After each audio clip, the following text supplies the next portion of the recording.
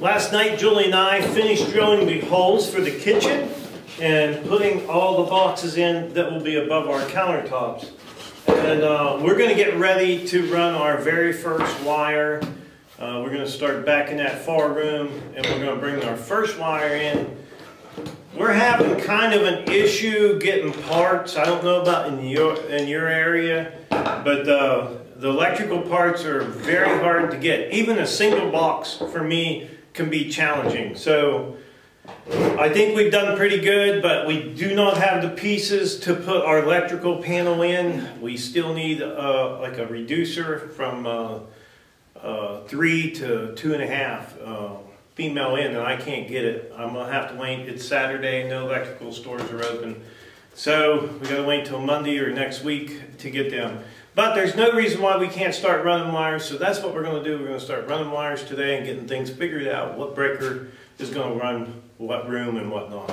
So let's get to it. 12-2 wire dispenser we built on video. That's what we're going to be using to wind out all this wire. So Julie's going to be helping me today, as I think it's going to at least take 2 of us to do this. So what we're going to do, we're going to just fish this wire up over here, and then I'm going to get on the other side, and Julie's going to keep pulling it off. You can climb up that wire if you need to, honey. Oops, got it. How much do we need? I don't know yet. Go over here.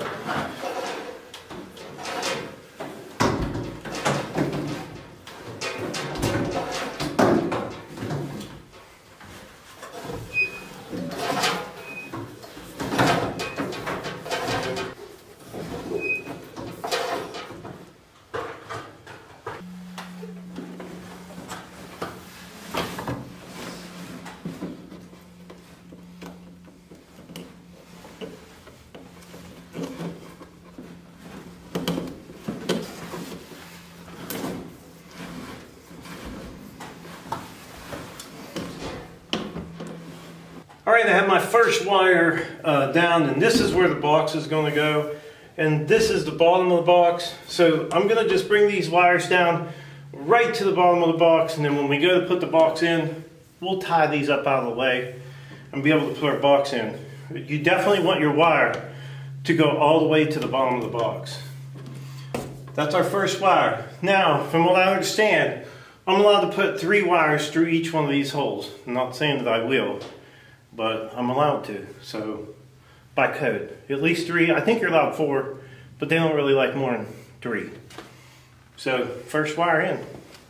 Okay, we have our first wire in, and it's coming right to the TV box, and this is gonna go down and feed the rest of our room. Now, when I come up to this part here, as you see, I got about 12 inches hanging out of here. I would suggest having about 8 inches, because eventually that little bit's going to add up, but I'd rather have too much than not enough. So what we'll do is we'll measure this out about 8 inches out of the box, and we will cut it off, strip it back, and then we'll get ready to put our next wire in. All right, we have all of our wires run into our boxes, and as you can see, we have a staple here on each one of these wires. Now, I probably could have stuck both wires in one staple, but I think I would need just a little bit bigger staple, and I don't have them, so I put 2 in there. And, you know, I'm not sure what code would be in your area, but I do believe mine is these need to be stapled within 12 inches from this box. And that's to keep somebody from yanking them out or whatever. I don't know. I don't know where they're going to go, but anyhow. We got the staples in there, and I leave about 6 inches out of that box. I like to keep them pretty close to same length. This one looks a little longer, but it's really not. It's just the way they're turned. But 6 inches sticking out of the box, and I measure from the outside of the box to the tip. Now, if you was going to measure from the inside, it's about 9.5, but about 6 inches sticking out of the box. So first thing I'm going to do, and what I'm doing is I'm just getting this ready for the inspector, and what we're going to do is these will be tucked up in here, and then after the drywall's in, up, then we'll come back and we'll pull the wires out and we'll be able to wire them together. So what I'm going to do is reach in here with my carpenter knife. I'm going to be real slow, and we're going to go right down the center of that wire. Now be careful with your fingers when you get out to this point here, because if you slip, you'll cut your fingers. Now they may have a tool for this, but I don't have one, so it's just a carpenter knife. So we're going to strip back the paper, all the paper, and the plastic. I'm going to pull that back in there pretty far. Now I'm going to take my knife without cutting my wires. Be real careful you don't cut your wires. Reach back in there and just give that a little cut off. So now we have one of these done. Now we're going to do the other one the same way. We're going to reach back in here, find the center of the wire, come down the center. Be real careful again, getting close to my fingers. We're going to go, if you get off to the edge, move it back to the middle. And right there. So I always put my knife back in when I'm stripping this, so I don't cut my fingers off. These are razor blade knives, so they're pretty sharp. And I'm sure they have other tools out there to do this job. I just don't have them. I'm working with what I got. So now I'm going to reach back in here and cut these off again. Don't want to cut our wires. So now we have a neutral, a ground, and a hot here. So I'm going to strip off about 3/4 of an inch of this plastic coating. I'm going to go down about 3/4 of an inch and just strip that off and pull it out of there. So we're going to have a bare there, and we're just going to keep doing this 3/4 of an inch on each one of these. So when we're ready to wire this up, we won't even have to strip any wires off. These things will be ready to go. My wire strippers are ancient. Very old wire strippers, but they're working. I had a new pair that they weren't like this. They were a different type, but these ones are actually old, but they're a lot faster and don't with the other ones. So now we have all of our wires stripped, and we have 2 ground here. So we're going to push them down, pull them up. We're going to take these 2 grounds, these 2 wires right here. We're going to take these 2 grounds and we're going to start twisting them. Well, we're going to turn them clockwise. We want to turn them clockwise like you would a bolt, righty-tighty. We're going to tighten them up. So as they come together, we're going to stop about right there. I'm going to get my pliers here, my antique pliers, and we're going to twist these guys. I'm going to tighten them up, not too tight, but we're going to get them tight. So we have a nice tight line right there. Now I'm going to take my, if I had some side cuts it'd be a little better, but we're going to just snip this one of them copper wires off. So now we got 1 copper wire snipped off. These things are sweet. These are ground connectors, ground wire connectors, and they have a hole through the center of them, which is pretty awesome. So now we're going to take this wire and we're going to slide that right down through the center over top of where we just twisted, and we're going to crank this thing down and get it nice and tight. So this is going to hold that ground wire from coming apart. And I will do this to every single box in my house. Every one. Outlet will be just like this.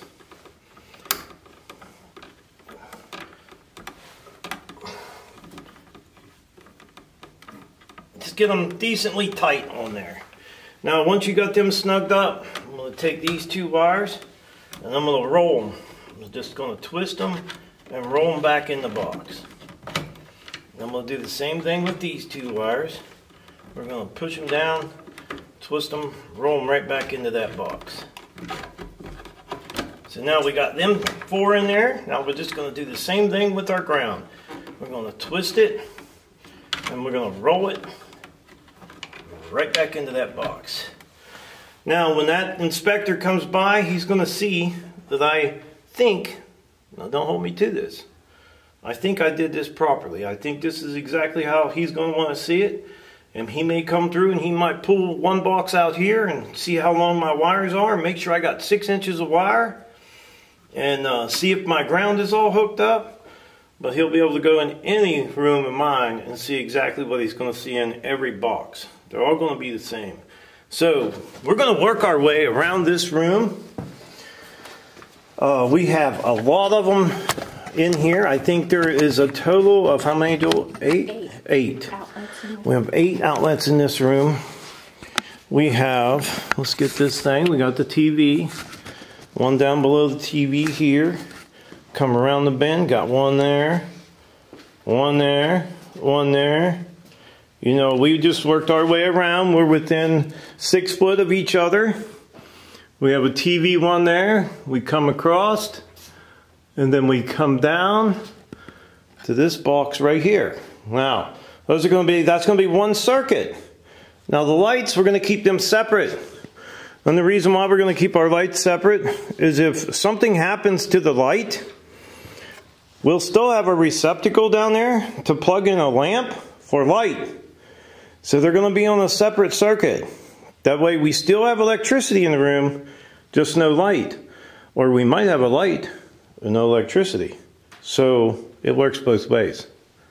So that's what I'm doing right now, just tidying up all these outlets and get this room done so we can move on to the next one. This one has 3, 4. You want all 4 of them knocked out? Yeah, on the top. Okay. We're starting our second run of wire. We'll do the other bedroom now. I'll tell you, the wire dispenser is working out great. It's really working out well. Keeping our wire nice and straight, not all kinked up.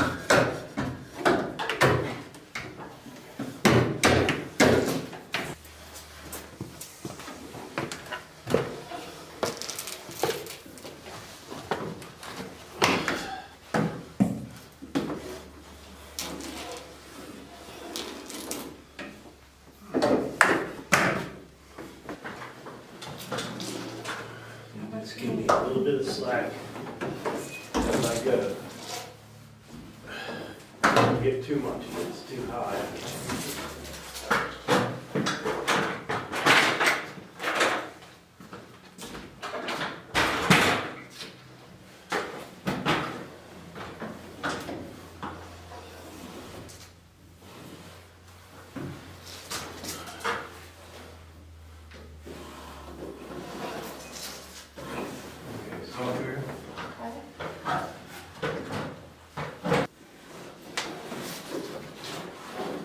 Okay, stop.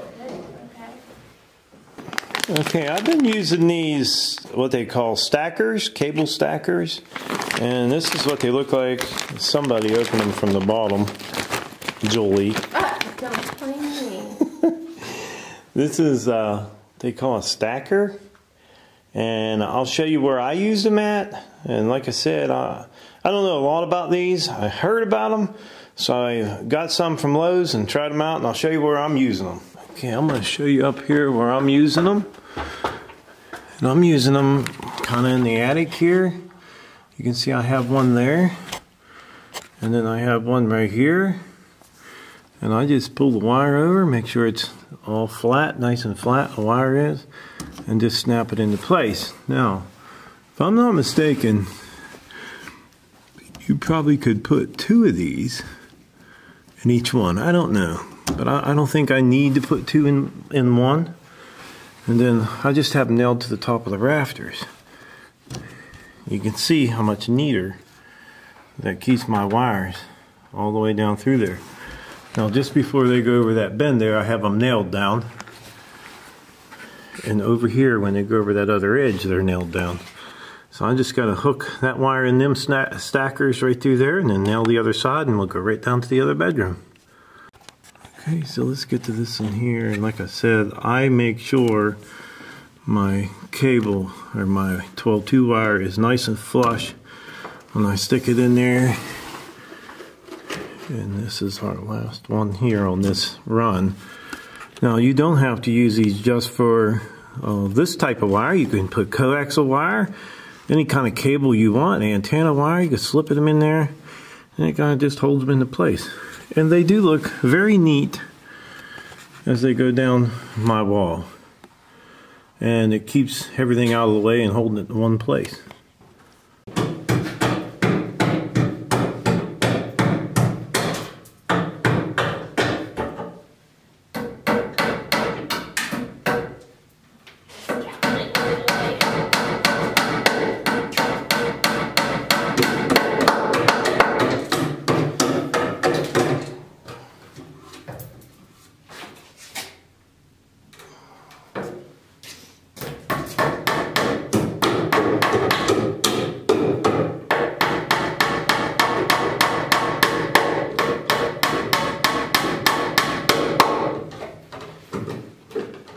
we have the 2 bedrooms, all the outlets are done. We have the freezer in the laundry room on its own circuit. We got the refrigerator on its own circuit. And they're done. Tonight we're going to finish up the living room. And then tomorrow we get back, we're going to do the kitchen. And then we're going to start working on some of the lights in the ceiling. So we still have a lot to do. And we still need to pick up a lot of stuff. So, yeah. But that's what we're working on right now. Gotta get this living room done tonight. And now we're not doing the lights in the living room. That's the thing. I haven't done none of the lights yet. So just the outlets. That's what we're working on. And I'll tell you, this, the roller, that thing for the wire, has not skipped a beat. Yeah, it looks pretty cool. We have been... I think it'd be nice if it had a handle where you could pick it up and move exactly. It. If we had a handle, and maybe we could weld some kind of a piece of rebar up here where you can grab it like a suitcase and carry it. It's a little rough. I've just been kicking it around on the floor. But it's so nice when we're running wires, is I can just grab my thing here, my spool, and I can start fishing it right through. And Julie will get on one side. Somebody kind of just pulls off the roll. It's pretty easy, but it really made it nice. No, you're going through there. You're going to go down there, yeah. It really made it nice for rolling this wire out. We already used 250 foot already. We're on our second 250 foot. I think we might have enough. I don't know. So we're going to go ahead and get to finishing these up, and then we'll get you guys back in here and show you what we got done. Alright, I'm going to show you guys how I go through the corners. Now this is a big old corner right now because we actually have our 6 by 6 in there, plus we got a nailer here, and we got a nailer here, and then we got a nailer here. So this is a big chunk of wood, so we drilled in this side and drilled in this side. And the easiest thing I found to get through there is a single piece of wire. So this little piece of wire was easy. I made a loop on this side. I don't know if you guys can see it, but there's a little loop right there. And I use that loop to push it through because it won't catch on anything. And then I leave this hang out this side to hook this wire on. So what I do is I strip the wire down a little bit. We're going to cut this. We're going to peel this off right here. Okay. I'm going to take a pair of pliers and I'm going to bend this back because anything sticking out frontwards is going to catch. So we're going to bend this back like that in a U shape. Just in a U shape like that. Then we're going to take this piece, I'm going to stick it through there. I'm going to bend it up like so, and I'm going to wrap it around it. I'm going to start wrapping it around. As soon as I get it wrapped, I'll show you what I got.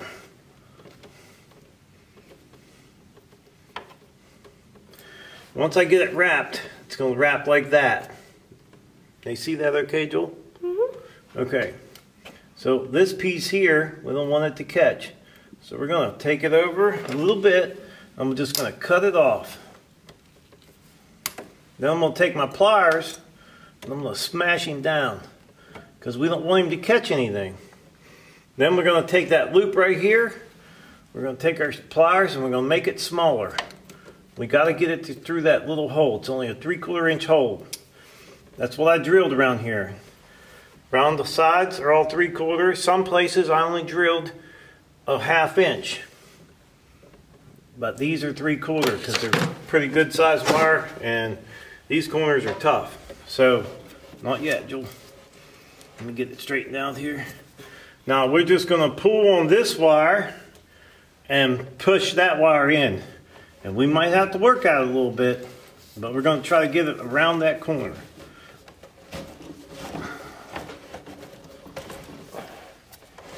There we are. You see now? You see the wire? We got it through the corner with no problem. Now when I get ready. I'm going to waste this couple inches of wire because I'm just going to cut this off like so, and then we'll pick that up later for copper. So we're going to continue just going right around our wall. Julie's feeding over there, and I'm going to feed it through this corner until we get to the next outlet.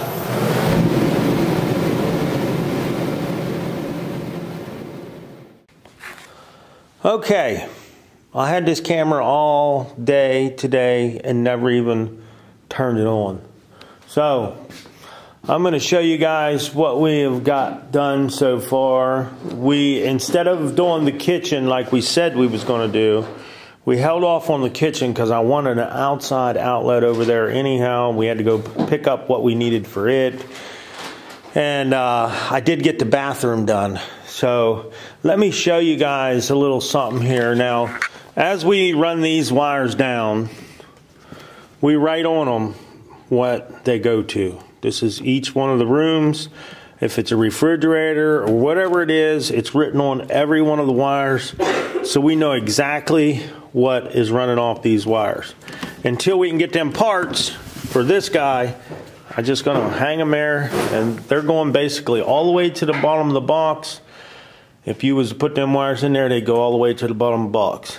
So let's check out some of this. We got this little light receptacle. This is our switch. Got the switch for the closet, and then we have our little pigtail, or you could call it a whip, up there. We got that in for that light, and we don't have the lights to show them what lights we're going to use. And we came through here. Julie's going to move the ladder for me, or fold it up and put it up on the wall, whatever. So we got the shower light done. The shower light is done. And there's your little whip or pigtail up there for that light. Now the lights that we're going to be putting in the ceilings, as you can see, we have one there too. That's not a light, that's a fan, but all the lights in the ceiling, there is no boxes. You don't have to have a box. They're kind of built in. Yeah, they're a little flat LED light. We're going to show you them. Outlet there. Got that one done. That's the switch for the fan when you're on the crapper. And then we got an outlet right here, and we got a switch done. This is for the sink and the light above the sink. And then we came across and hit that light there in the bathroom closet, which is right here. And then came out and did that little one right there. I wanted to show you guys, I've been using those little stackers up in there. And look how neat all that wire looks. And I just took a zip tie in between every 24 inches just so I can keep them. I didn't put it real tight, but just so I can keep them nice and organized along there. So as you see, that really looks neat. You know, I want the inspector to come in here and think a certified electrician did this, because I'm not certified, so you may not want to do what I do. And I have the ceiling fan bracket up there. Now, we're going to get ready to do the bracket in the other room probably in the next day or so, or maybe tomorrow. And I did this one to see how to find the center, and as you can see here on the floor, maybe, it's kind of hard to see, but you can see an X on the floor, and we used a laser level to do that. And then we would take a plumb bob, and hang it from the ceiling down and get your center, which was pretty cool. Worked out well. We'll do this room over here, and we'll show you how we did that.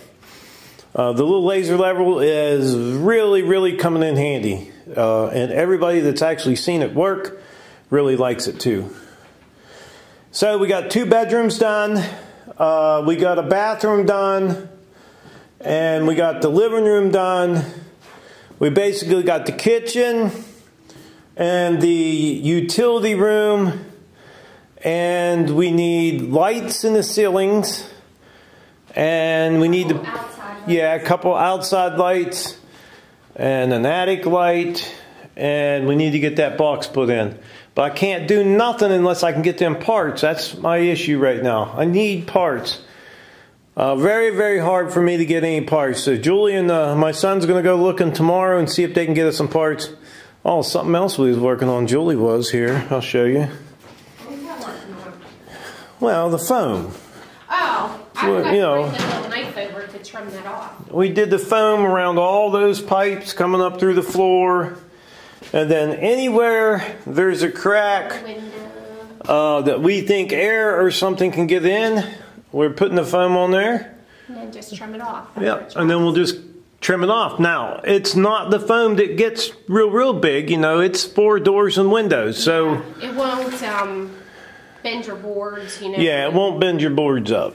So that's good foam. It expands, but it doesn't go crazy. And we will do all the cracks we can find. We will put that stuff in it. Anything we can find that looks like it might get a little air through it, we're definitely going to put that in it. So, we even did that one over there too. Yeah. We did this one over here on that side. So I guess we'll see you guys another day. I'm going to get ready to put another spool of wire on my dispenser. This thing is great. I'm so glad that I built it. So we're going to go ahead and do that, and then I think we're going to call it a night. It's been a long day, and it's time for us to get some rest. So, I'll see you guys tomorrow.